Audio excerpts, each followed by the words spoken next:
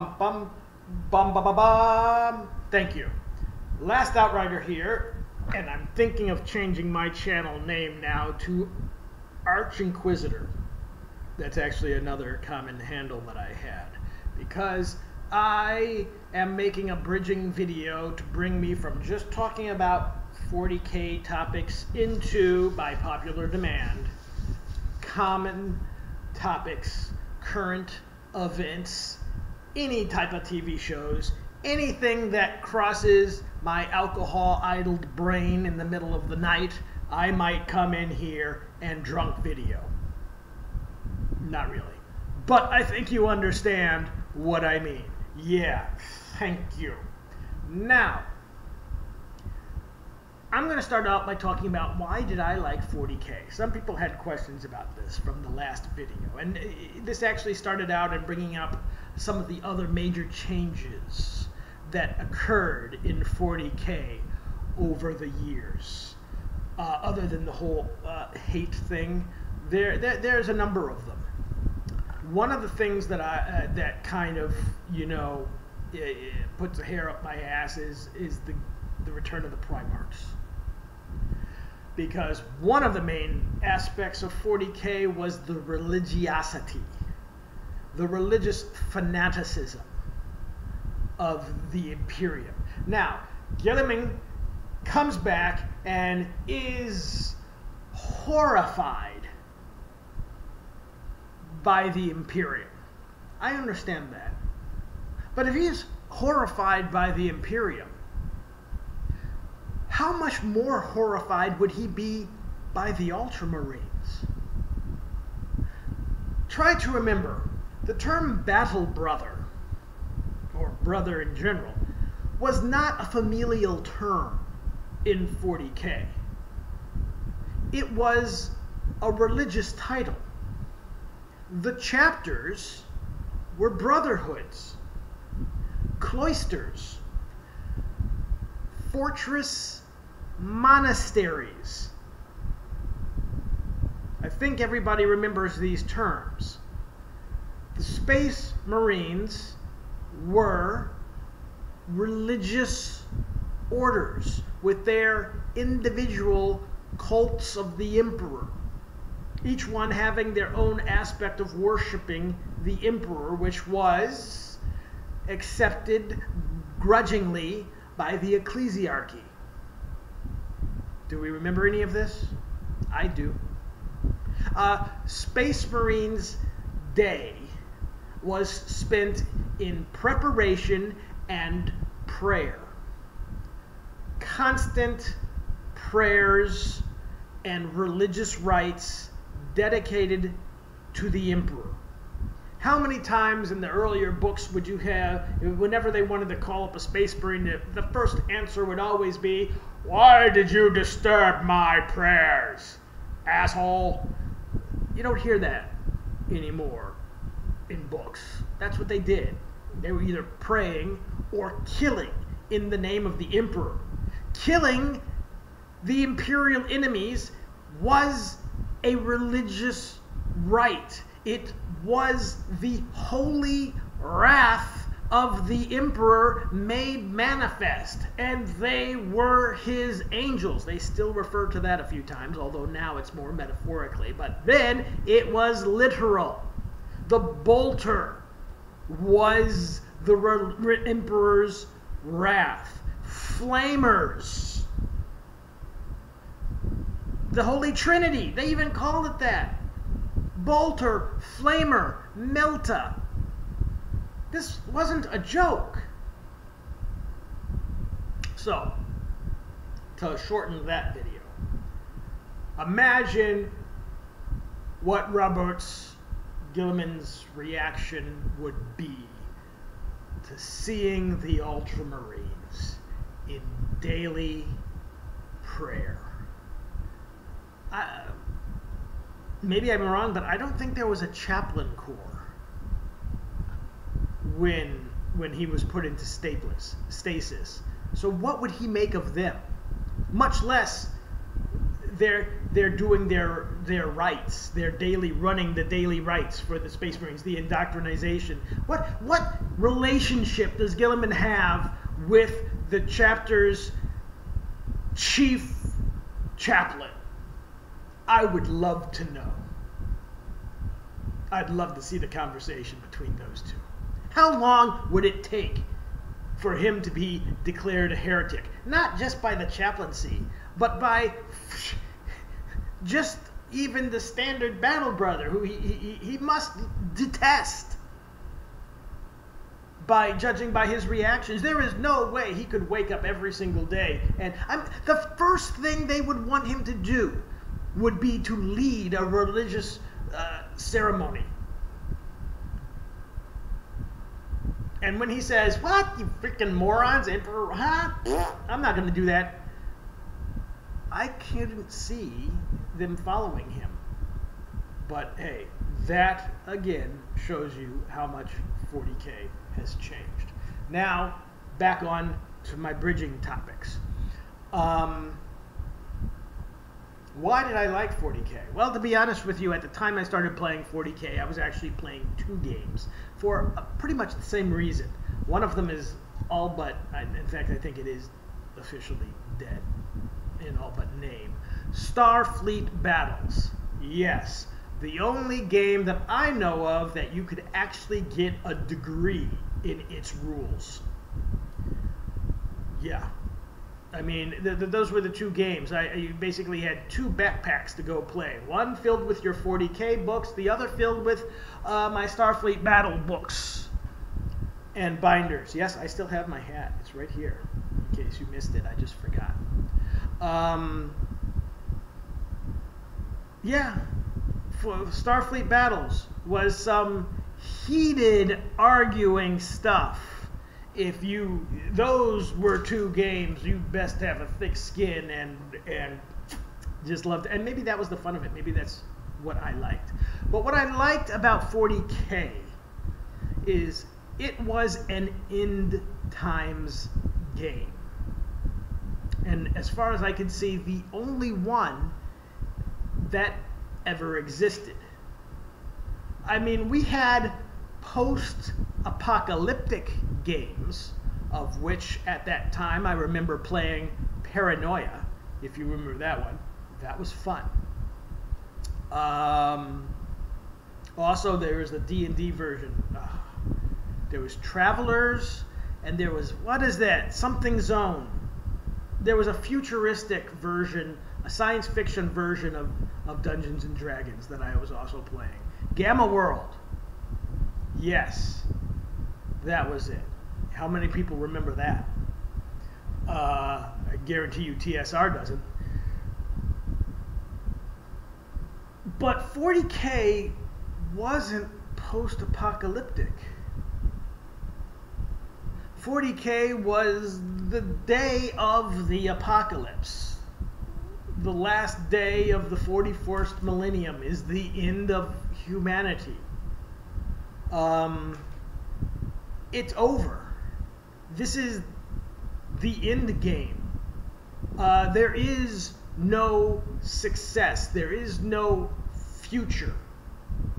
This is we shall not go quietly into the night times. Okay? This is done. Humanity has run its course and had its golden age, and this is the end, and it's going out fighting.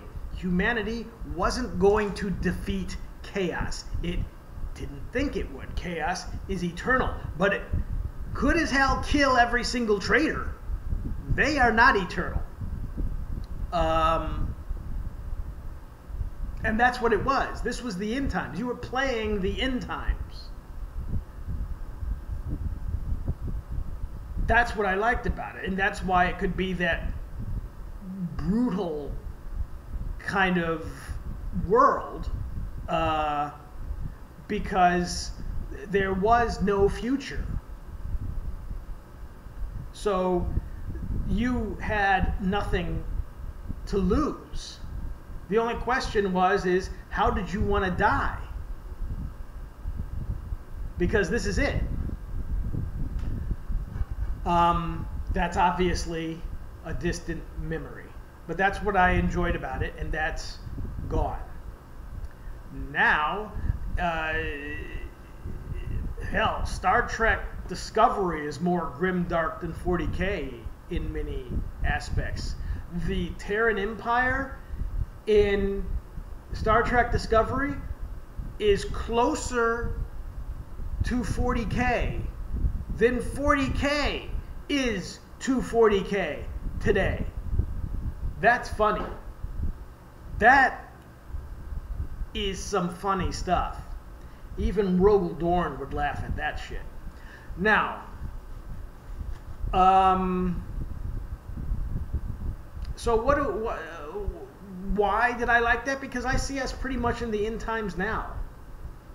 And when I say end times, I am not speaking in a biblical sense, so please don't go nutty on me. I'm just talking about we have hit our peak as a species. And we're really getting to the point where it's going to be downhill from here. People ask me about my politics. Now, in an in-person situation, politics is a far more common topic for me than 40k, and a lot of people apparently like asking me about that too, especially the more and more of what I've said seems to be coming true. So they have more and more questions, especially when all the people who said I was wrong. Now, Trump or not Trump, UK, EU, Brexit, Australia, Asia, I've been to all of these places. I can sum up my thoughts about the EU with a single idea. Any country that spends a significant portion of its budget, GDP, to support a vestigial, useless royal family deserves everything that's coming for it. And it's not going to be pretty. And I'm talking about all of them, because they exist in all parts of the world. They're just dead countries walking, and they don't know it. And don't even, anybody who wants to argue about that, I'm like, okay, believe what you want to believe. I don't care. I'm just telling you my analysis. The U.S.? Wow.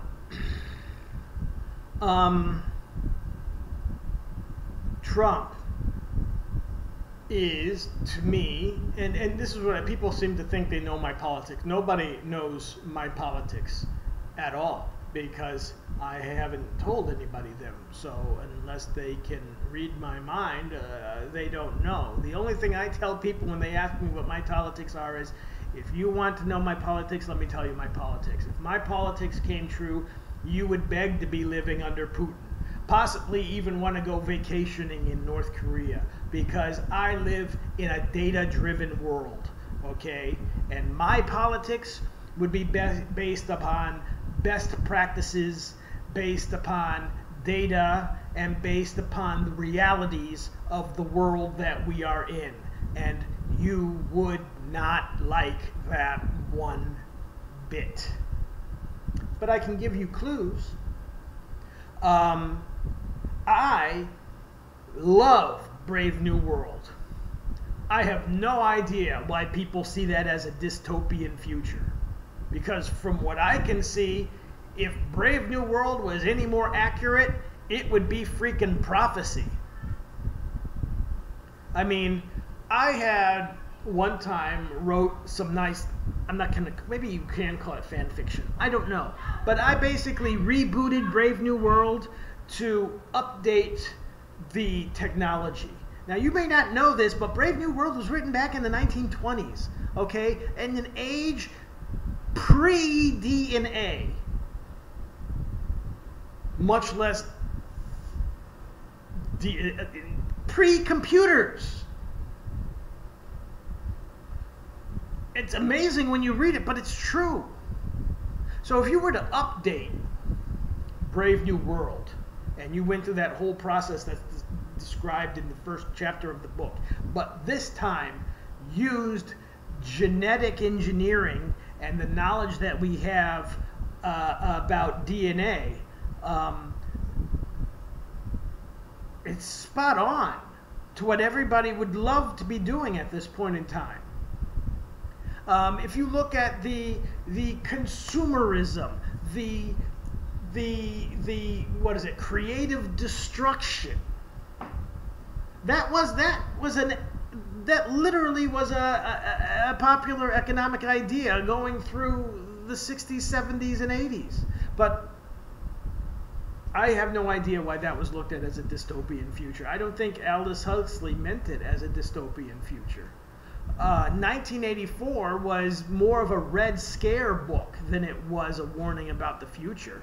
It was an allegory about what was happening with the Soviet Union of the time. And 1984 was never a worldview. What do you mean? What do I mean?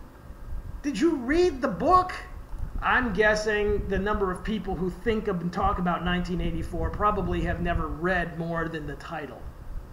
Because there was a great statement in that book which says that they're really only talking about 15 to 20% of the world's population in 1984.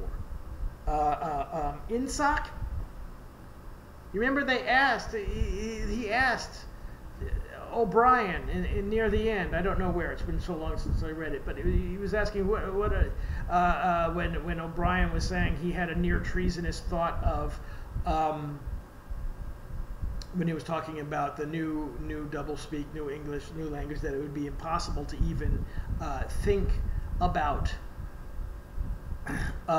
treason or freedom or any of these other thoughts, because the words would be literally removed from the language. Nobody would be able to express this thought except, and then he hesitated because he realized he was going to say something that was seditious, except the probes, the people who were not a member of the party at all.